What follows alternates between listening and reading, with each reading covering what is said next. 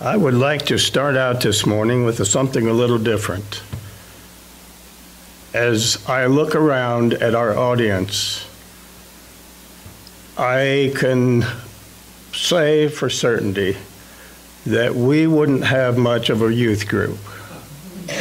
It'd be pretty slim. I just want to tell you that the times that you don't feel good, and I can say this from experience because I'm getting there, the effort that you make to come to this service is greatly appreciated. I have been a member of a lot of congregations, and I can just about put our number on the board before our folks get here. I just want to say to you that I appreciate you very much for the effort that you make to be a part of our worship. Our lesson this morning is probably one that you've heard many times, but I'm going to try to put a little different angle on it this morning. We know that the most important discussion that we can ever have with anybody would be one of salvation. How is it that one is saved? In our society today, we know that there are numerous churches that come together to worship God, and so many of them are in different ways. And we know that we have the Bible. Most of these churches that practice Christianity, which are many, I Googled, and Google is always right. There is over 200 churches in the United States that claim to worship God and Jesus Christ is their Savior. But why are there 200? We know the Lord's plan for churches was to have one. And he speaks many times of the importance of being united, that we all be in Christ in the same way. We know, unfortunately, that that's not the case. This morning, our lesson, we're going to talk about what Jesus himself teaches, what Jesus says in the Bible. Now, I'm not discrediting the rest of the Bible because I know that the Bible is inspired, that God inspired the writers to write what he wanted them to write. But we're going to look at what Jesus said in the Bible concerning himself and how one is saved. I want to read a passage from 2 John, the 1st chapter and the 9th verse, that tells us that anyone who goes too far and does not abide in the teachings of Christ does not have God. But the one that abides in the teaching, he has both God and the Father. That makes it pretty clear about where we should stand when we look at the Bible in a search of answers for anything that we have in our life that concerns us, but especially this one concern about salvation. Why is that important to us? Well, for one thing, that God wants us to be as one family in the church. We need to know, each one of us needs to know how we obtain salvation. That's important, isn't it? That's very important in our lives, to know that. Also, we need to be able to tell others about how they can receive salvation. And we need to be able to, as a congregation, as a church, be one in our thought about what our purpose here is on this earth and what how we are able to obtain salvation. Jesus said this, one must come to him for salvation. The first thing that one must do is to come to Christ for his salvation. No other person, no other thing can we use for that. It's only through Jesus Christ. Peter said in Acts 4:12, and there is salvation in no one else, for there is no other name given under heaven whereby we must be saved. This is so because no one else in history has done for man what Jesus Christ has done. We know it was God's plan to send his son to this earth to give his life. And we know that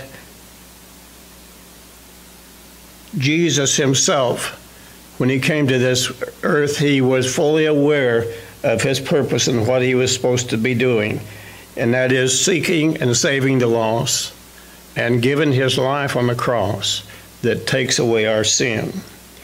In Matthew 10:32, Jesus said that we must confess his name. The point that he is making is in order to be saved, we must acknowledge that the only hope that we have is Jesus Christ, that only he can save us.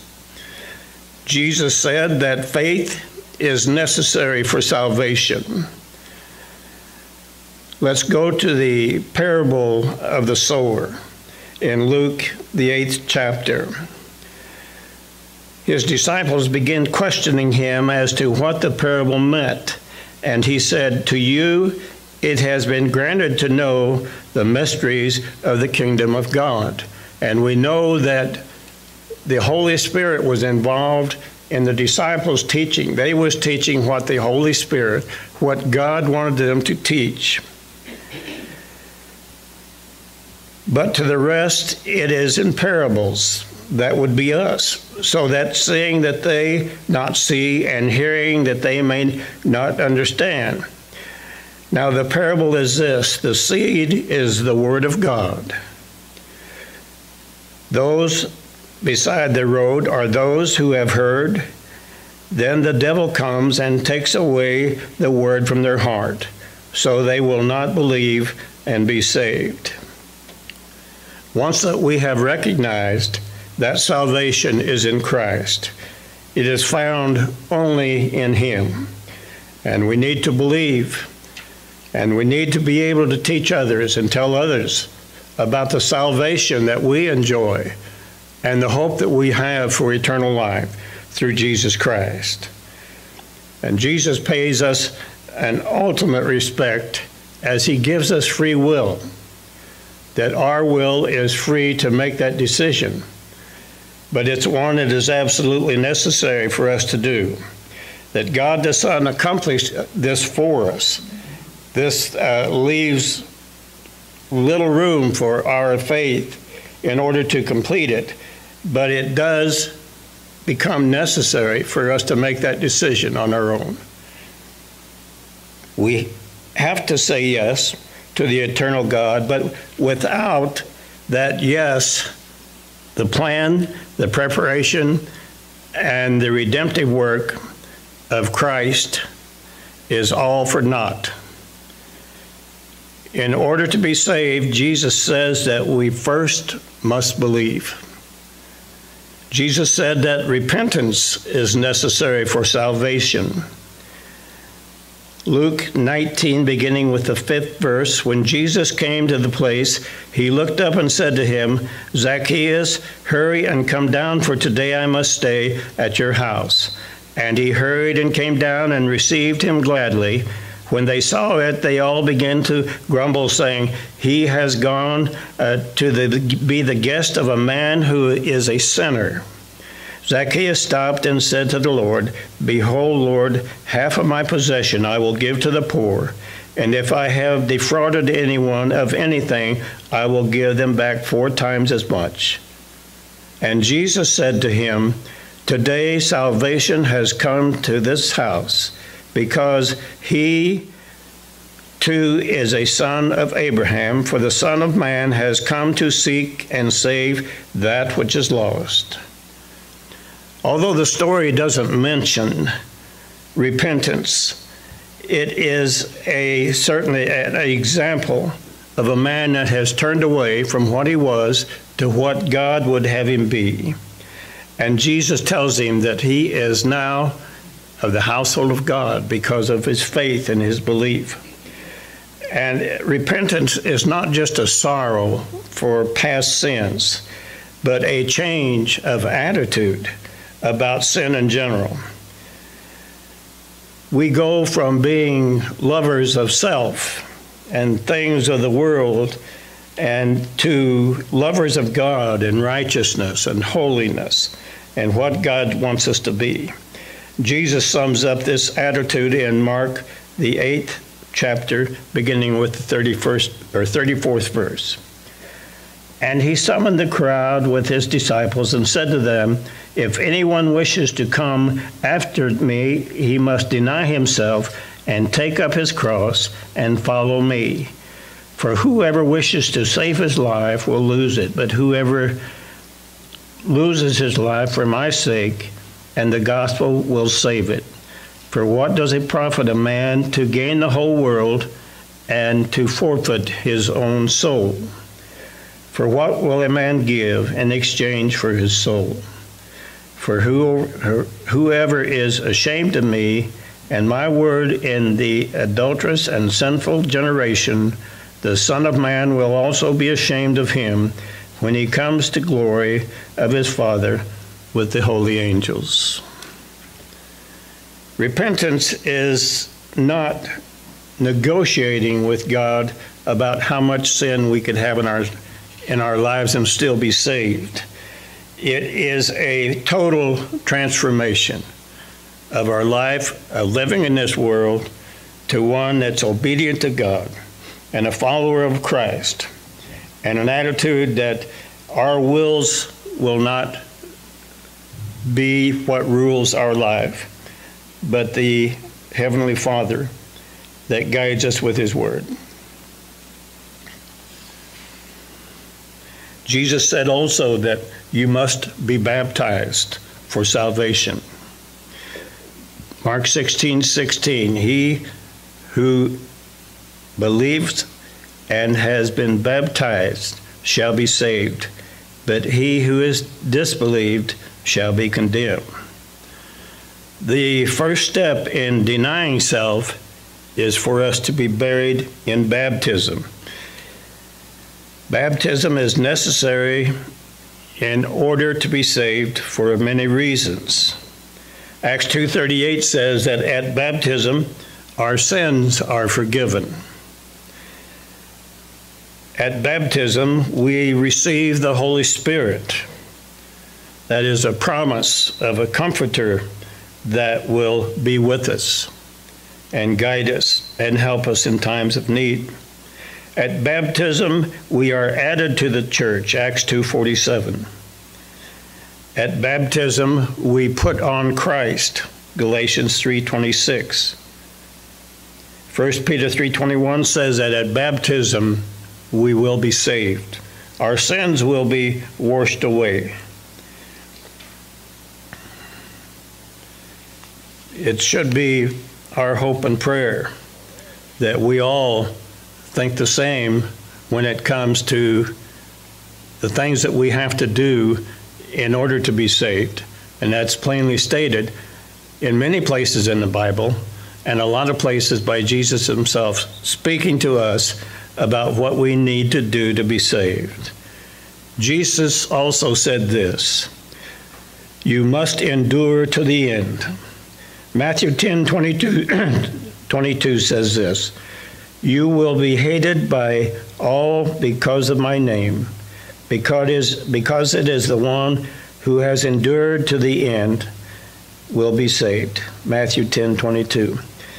In this passage and other passages in the Bible, Jesus is teaching his disciples about two events that were going to happen. One of them was the destruction of Jerusalem, and many that were there was a part of that.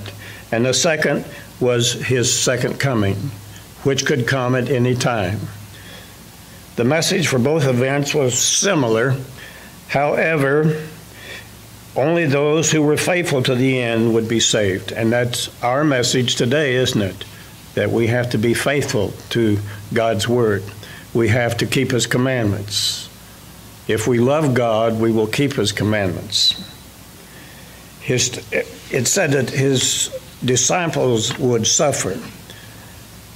And some of the examples of that, which we do not suffer nearly like the first Christians do, but these things do apply to some of us. It causes family division. Our faith in God, our faith in Jesus as our Savior, the Bible, it will, in some instances, separate us from our family members.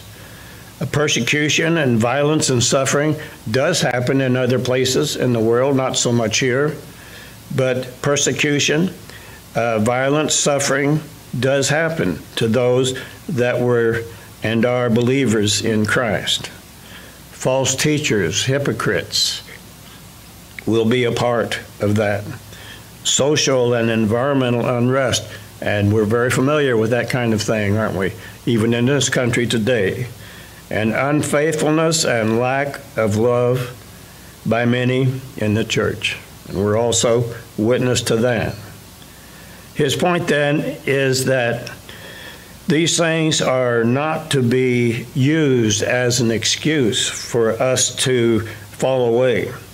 We do not need to think that we can have an excuse for not observing God's commandments. Many times our feelings are hurt over things, and people leave the church, and some of them are serious, some of them are hurtful, but there is never anything that is important enough for us to lose our salvation over. I think probably one of the purposes that I chose this lesson was that we all need to be on the same page. We all need to understand that the Bible is our only instruction, our only direction, our only hope for salvation is in the Bible. And we have to be submissive to the Word of God in what he says. No matter what happens, no matter how bad that we've been hurt, it still remains our responsibility to be conscious of our need to remain faithful no matter what comes. And as a way of challenging, to examine, we need to always strive to not be a part of dissension and problems. There's always things that come up, and there's always an answer. There's always a way for us to handle that. So we need to keep that in our memory bank. Believe in Christ, confess his name, repent of your sins, and be baptized in Jesus Christ. And then after that, we are to remain faithful to God, no matter what comes. I hope that this lesson has been encouragement. It's one that is well known by most that are Christians of how we obtain salvation. And there's no other way. Jesus says there's no other way but through him. He says that if you do not have that, then you're not with God. But if you are faithful to his word and obedient, that God will save you and you will have an eternal life with God. We're going to offer the invitation, and we hope and pray that if you have a need, if you are a Christian and you have a need that needs to be prayed for, we invite you to come and we will do that for you. If you're not a Christian, this is the time for you to make that decision, because there's no other way to eternity in heaven without being obedient to God's word. Won't you come now as we stand and sing the song of invitation?